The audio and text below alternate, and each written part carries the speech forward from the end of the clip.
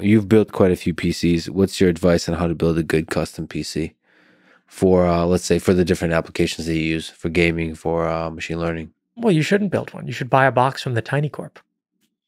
I heard rumors, whispers about this box in the Tiny Corp. What's this thing look like? What is it? What is it called? It's called the Tiny Box. Tiny Box? It's $15,000. Yep. And it's almost a petaflop of compute.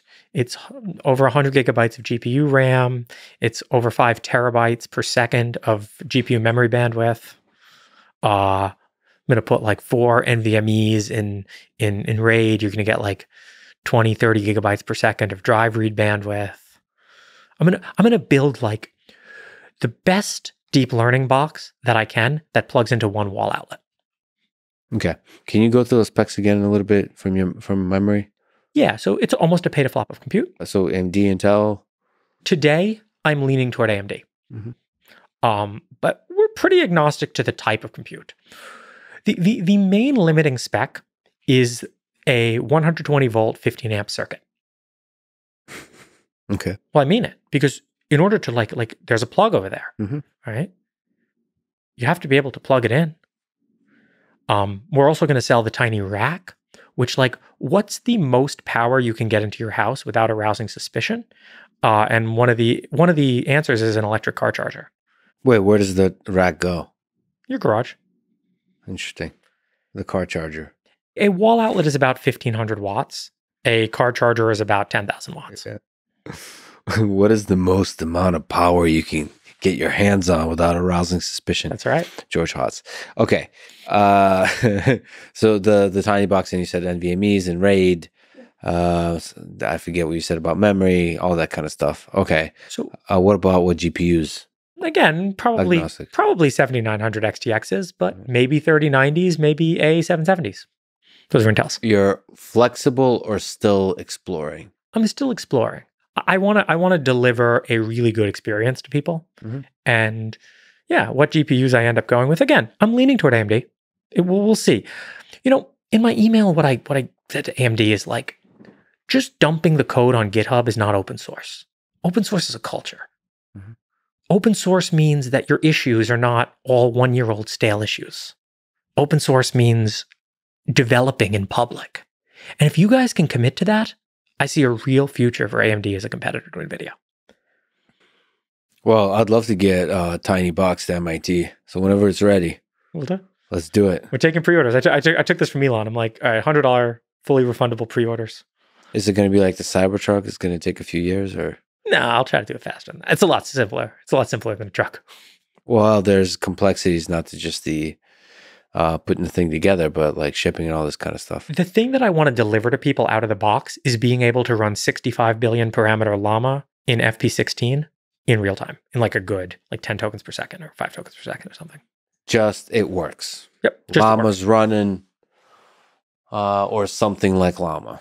Experience, yeah, or I think Falcon is the new one. Experience a chat with the largest language model that you can have in your house. Yeah, from a wall plug. From a wall plug, yeah. Actually, for inference, it's not like even more power would help you get more. Even more power would get you more. Well, no, there's just the biggest model released is 65 billion parameter llama, as far as I know. So it sounds like Tiny Box will naturally pivot towards company number 3, because you could just get the girlfriend and or boyfriend. That one's harder, actually. The boyfriend is harder? The boyfriend's harder, yeah. I think that's a very biased statement. I think a lot of people would disagree. Why is it harder to replace a boyfriend than the girlfriend with the artificial LLM? Because women are attracted to status and power, and men are attracted to youth and beauty. No, I mean, that's what I mean. But both are mimicable easy through the language model. No, machines do not have any status or real power. I don't know. I think you both. Well, first of all, you're using language mostly to communicate youth and beauty and power and status. Sure. But status fundamentally is a zero-sum game, right? Whereas youth and beauty are not. No, I think status is a narrative you can construct. I don't think status is real. I don't know. I just think that's why it's harder. Yeah, maybe it is my biases. I think status is way easier to fake. I also think that, men are probably more desperate and more likely to buy my product. So maybe they're a better target market. Desperation is interesting. Easier to fool. Yeah. I could see that. Yeah. Look, I know you can look at porn viewership numbers, right? A lot more men watch porn than women. You can ask why that is. Wow, there's a lot of questions and answers you can get there. Anyway, with the Tiny Box, how many GPUs in Tiny Box? 6. Oh man. And I'll tell you why it's 6. Yeah. So AMD EPYC processors have 128 lanes of PCIe. Mm-hmm. I want to leave enough lanes for some drives, mm-hmm. and I want to leave enough lanes for some networking. How do you do cooling for something like this? That's one of the big challenges. Not only do I want the cooling to be good, I want it to be quiet. I want the Tiny Box to be able to sit comfortably in your room. Right? This is really going towards the girlfriend thing. Because you want to run the LLM. I'll give a more, I can talk about how it relates to company number 1. Comma AI. Yeah. Well, but yes, quiet. Oh, quiet because you maybe potentially want to run in a car? No, quiet because you want to put this thing in your house and you want it to coexist with you. If it's screaming at 60 dB, you don't want that in your house. You'll kick it out. 60 dB, yeah. Yeah, I want like 40, 45. So how do you make the cooling quiet? That's an interesting problem in itself. A key trick is to actually make it big. Ironically, it's called the Tiny Box. Yeah. But if I can make it big, a lot of that noise is generated because of high pressure air. Mm-hmm. If you look at like a 1U server, a 1U server has these super high pressure fans. They're like super deep and they're like jet engines. Versus if you have something that's big, well, I can use a big thing. You know, they call them big ass fans, those ones that are like huge on the ceiling, and they're completely silent. So Tiny Box will be big. It is I do not want it to be large according to UPS. I want it to be shippable as a normal package, but that's my constraint there. Interesting. Well, the fan stuff, can't it be assembled on location or no?